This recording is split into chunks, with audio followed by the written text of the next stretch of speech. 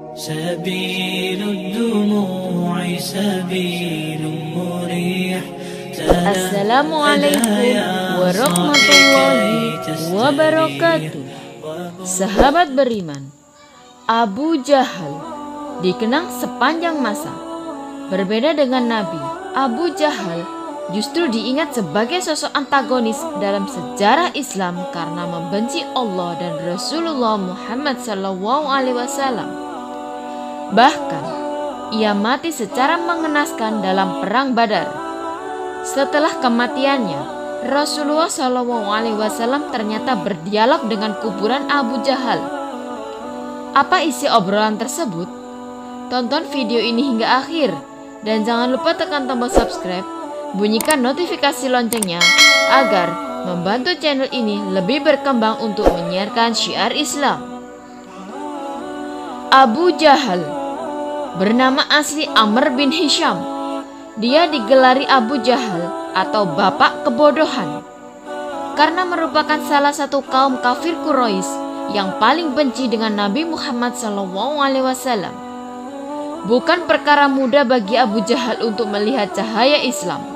Rasa iri dan persaingan oleh Bani Makhzum dan keturunan kepada silsilah Bani Hashim seperti Bani Abdul Manaf dan Bani Khuzaij membuat hatinya terasa keras. Abu Jahal berasal dari Bani Makhzum, sementara Nabi Muhammad dari Bani Hashim. Perbedaan pandangan dan kepercayaan antar kelompok inilah yang menjadi asal muasal kebencian Abu Jahal. Ungkapan tersebut pernah disampaikan Abu Jahal kepada Mughirah bin Syu'bah yang dikutip dalam sebuah buku Cahaya Abadi Muhammad SAW, Kebahagiaan Umat Manusia, karya Muhammad Fethullah Gulen. Suatu hari, Mughirah dan Abu Jahal menyusuri jalan kota Mekah. Di perjalanan mereka berpapasan dengan Rasulullah. Di saat itulah Rasulullah mengajak mereka untuk mengikuti jalan Allah. Namun, sekonyong-konyong Abu Jahal menolak seruan Nabi. Setelah Rasulullah meninggalkan mereka, Abu Jahal lalu menyampaikan unek-uneknya kepada Mughirah. Demi Tuhan, sebenarnya aku tahu apa yang dia katakan memang benar. Tapi, ada satu hal yang menghalangiku dari mengimani dia, yaitu bahwa dulu Bani Qusay berkata, kami memiliki hak al-hijabah. Kami pun menyahut, baik. Lalu mereka berkata lagi, kami memiliki hak as-sikoyah. Kami pun menyahuti, baik.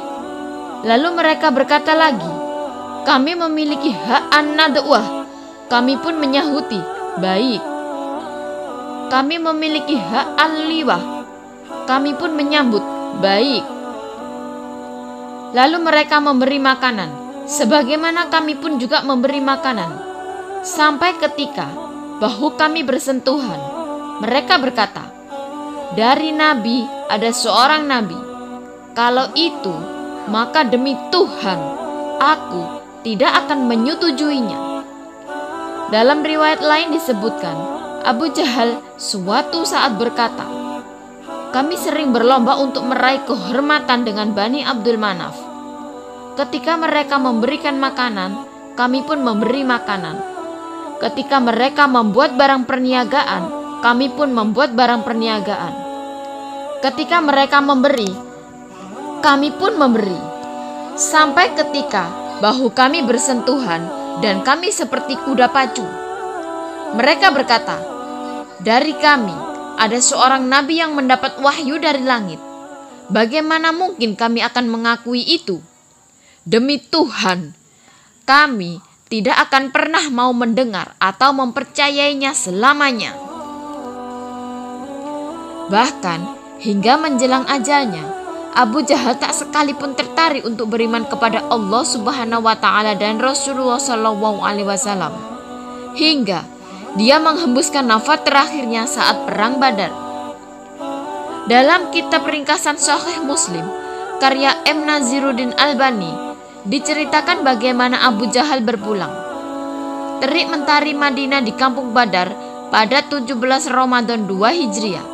terasa lebih panas dari biasanya. Genderang perang Muslim melawan Quraisy pun dimulai.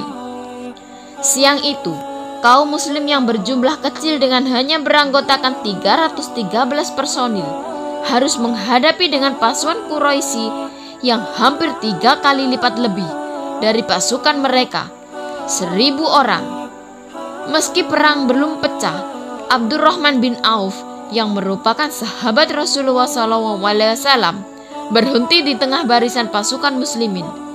Namun, seorang pria berusia 16 tahun tiba-tiba mendatanginya dan berkata, "Wahai paman, apakah paman kenal dengan Abu Jahal?" "Ya, aku kenal. Tapi, kamu ada keperluan apa dengannya?"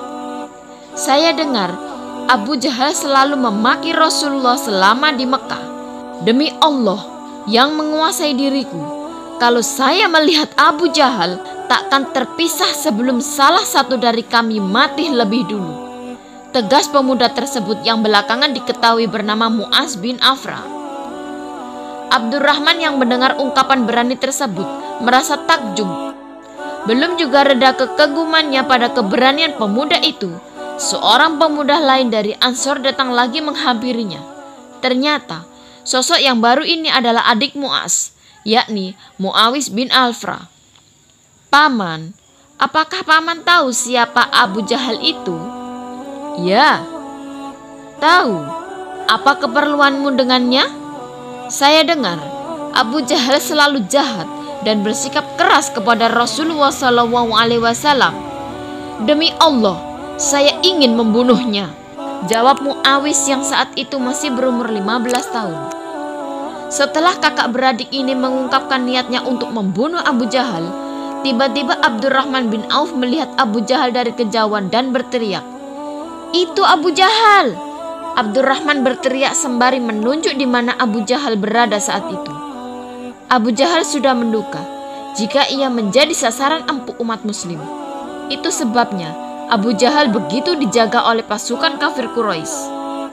Dan tiba-tiba kakak beradik pemberani tadi melesat seperti anak panah, siap menghantam Abu Jahal yang saat itu dilindungi 10 lapis pasukan bersenjata lengkap. Muawis menyerang pasukan musyrikin agar bisa menebas Abu Jahal. Seketika pedangnya menyentuh paha Abu Jahal dengan sayatan yang sangat dalam. Tapi nyawa Abu Jahal masih tertahan. Dia belum juga mati. Langkah selanjutnya, sang kakak mengambil alih. Mu'az bin Afran juga melukai kaki Abu Jahal yang membuat tubuh Abu Jahal limpuh hingga akhirnya tersungkur ke tanah. Darah pun mengucur deras dari kakinya. Saat itulah Ibnu Mas'ud datang dan mendekati Abu Jahal. Dengan posisi pedang terhunus, Ibnu Mas'ud berniat untuk memenggal leher Abu Jahal. Namun sebelum dipenggal, Abu Jahal memberi isyarat dengan matanya, seolah-olah ingin mengucapkan kata terakhirnya.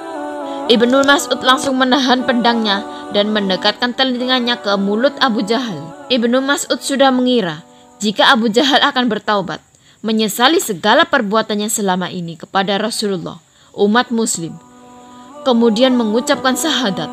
Namun masa-masa kritis tidak juga membuat hatinya luluh. Ia malah mengatakan, "Sampaikan salamku kepada temanmu Muhammad. Bilang ke dia, saya musuhnya di dunia akhirat.